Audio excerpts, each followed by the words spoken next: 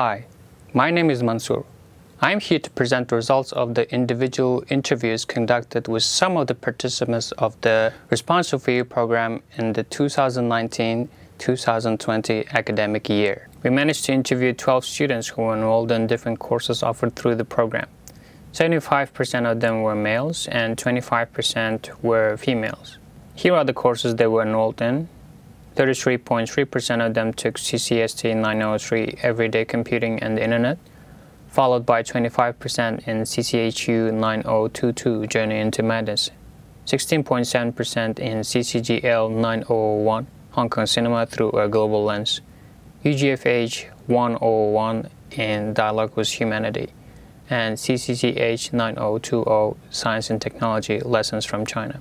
So most of the students interviewed were from HKUST and CUHK, with each constituting 33.3% of the participants, along with 25% from PolyU and 8.3% from HKU.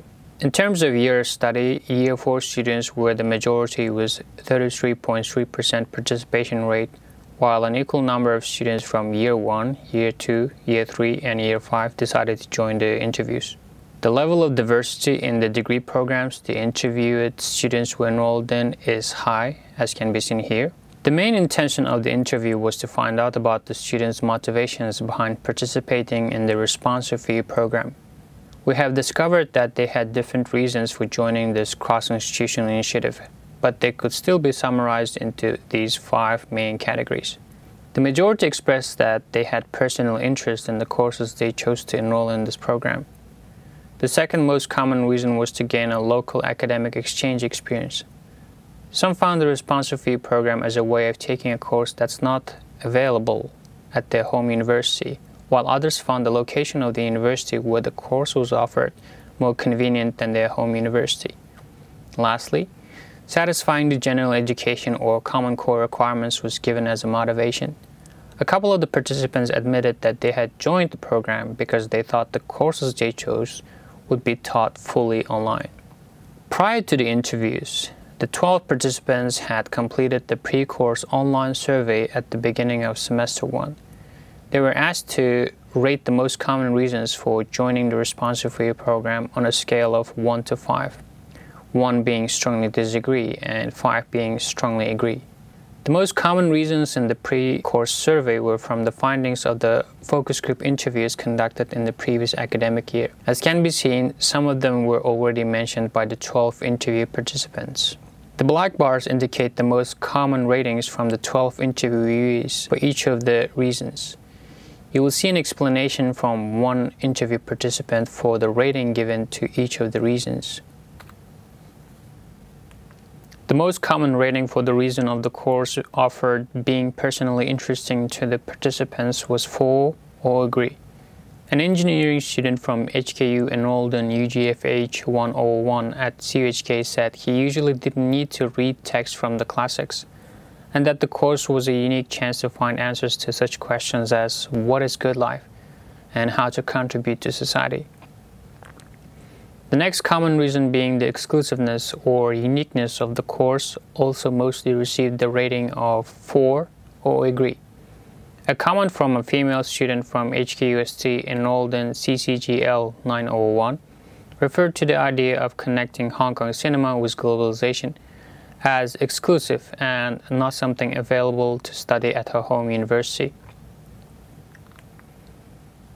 The next reason was the unavailability of the same or similar course option at home university or elsewhere, which mostly received 4, agree as well as 5, strongly agree ratings. A male student from CUHK explained that there was a similar elective about movies available at his home university, but since he wanted to simultaneously satisfy their general education or Common Core requirements, he decided to enroll in CCGL 9001. The next reason was about whether the course schedule was suitable or not.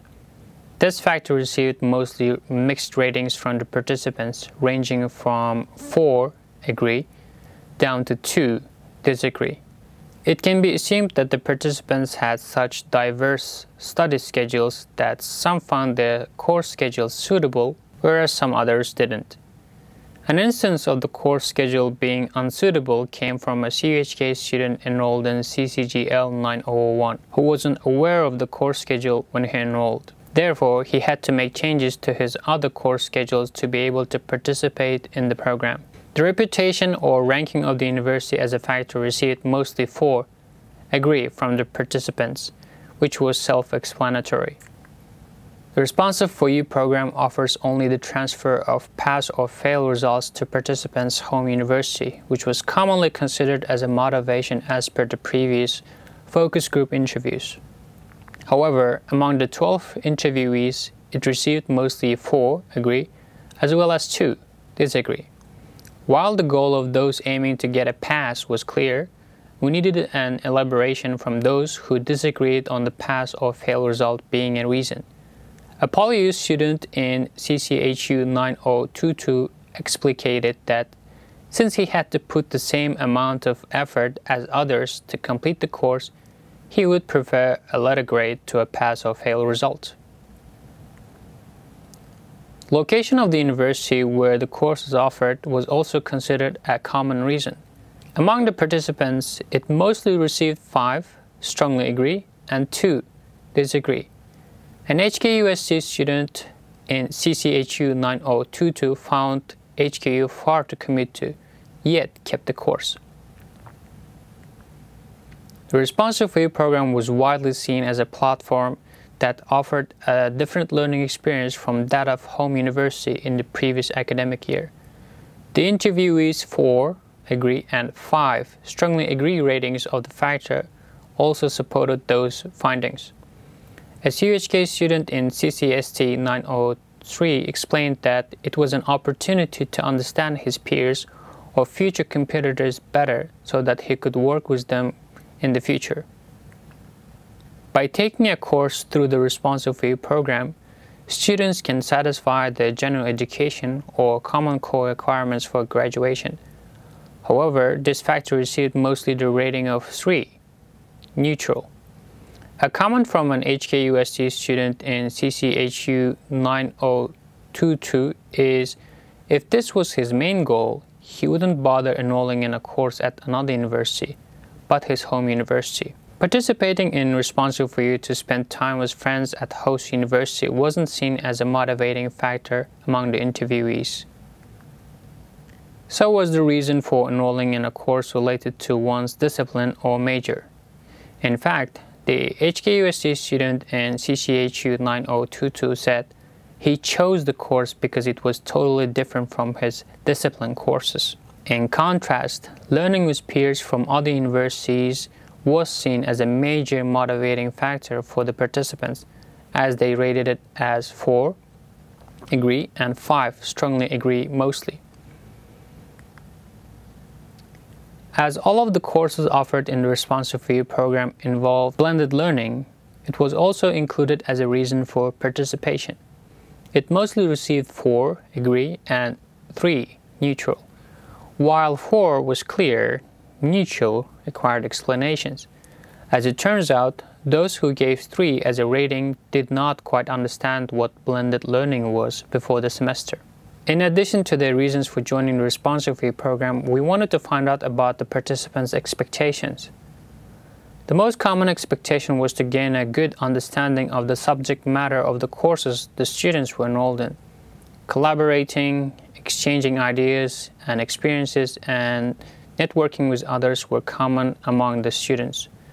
This was along with the expectation of having a positive learning experience. It was also discovered that some expected to find out about the common teaching and learning strategies and methods at their host university. A couple of students expressed that they expected active in-class and online participation from host university students. It is also worth noting that transferable skills such as negotiating and communicating effectively were mentioned as an expectation. When it came to potential drawbacks that could have stopped the participants from joining the program, the course schedule was mentioned the most, followed by the amount of workload required in the course. The location of the host university and long commute time were also possible barriers. The participants also had concerns about getting access to certain host university facilities and whether their friends could join the program together with them, or if they already had friends at host university. We also wanted to study the importance of the Responsive4U program for the participants, for example, in terms of their learning styles, personal life, and future career. The blended nature of the courses in the program was said to have influenced some of the students' learning strategies, as explicated in these quotes. As the participants were actively interacting with their peers from other universities, they admitted that such group learning helped improve their interpersonal skills.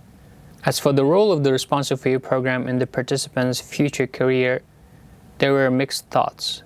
Some saw no impact of the program experience, whereas others were of the opinion that it would be a positive influence.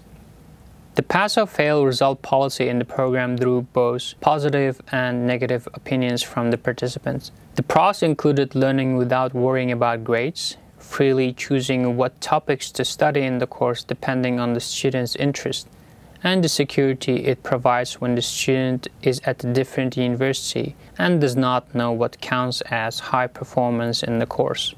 The cons were an inaccurate representation of one's academic performance in the course, lack of motivation to put effort into the course, no credit for one's hard work and effort or GPA. What is the value of a local exchange program like Responsive4U compared to an international exchange experience? The participants expressed that the main difference was that Responsive4U was more about exchanging academic experiences than cultures. Also, it presented no potential communication or language barrier compared to an exchange abroad.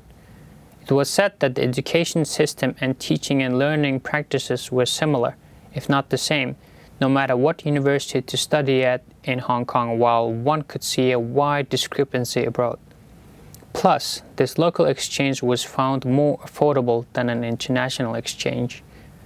The similarities were identified in having to adapt to a new learning environment, socializing, and use of English as a medium of instruction. One participant noted that Responsive4U could be a preparation for exchange abroad. Exclusive, unique courses, interesting subject matters, interactive teaching and learning, suitable schedules, close distance were argued as the reasons to join Responsive4U again. If the courses offered were lecture-based or the host university was far, the participants would pass the offer. There could be some other external factors, such as already met graduation requirements, that would prevent one from joining the program. One participant thought one semester was enough to get the full local exchange experience. The blended courses in the program involve the use of various education technologies.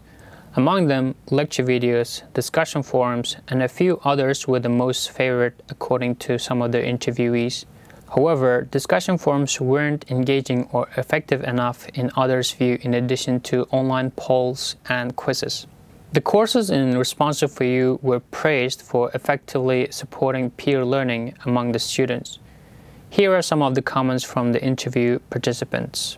Finally, the participants were asked to share their opinions on why the Responsive4U program was initiated or what the purpose of it was. Many said it was to allow Hong Kong students to discover other universities' cultures and teaching and learning practices. It was also seen as a way of letting students enroll in courses not available at their home university. Responsive4U as a platform for students to establish better communication and exchange experiences was also expressed. Last but not least, it was seen as an opportunity to experience studying in a new environment and learning how to adapt to this challenge. So these were the results of the individual interviews conducted in semester 1 of the 2019 and 2020 academic year. That's all there is to it.